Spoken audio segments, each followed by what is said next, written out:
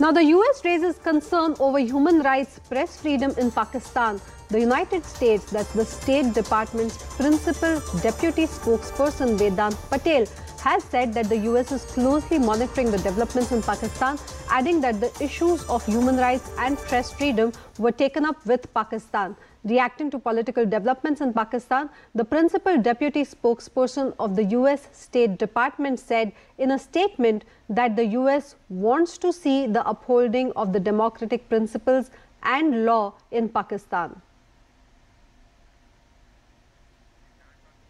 Now, to give us more information on this, I'm being joined by my colleague Siddhant Mishra on the phone line.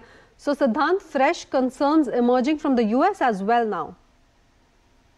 Well, yes, that's right. And in fact, the spokesperson Vedant Patel for the U.S. Department of State has given a statement now on the current situation, which is going on in Pakistan, saying that the U.S. is closely monitoring the developments in Pakistan, and that the issue of human rights and press freedom were taken up with Pakistan.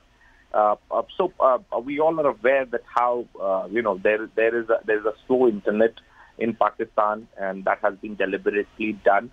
Then other social media platforms are not working smoothly in various parts of Pakistan, and in fact the press is also not able to report because of the curbs and the sanctions that have been imposed by the government.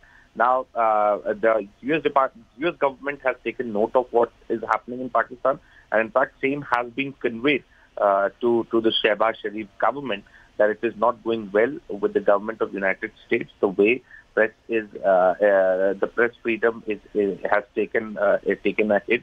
The way internet has been suspended in various parts of Pakistan. So right now, situation in Pakistan is tense.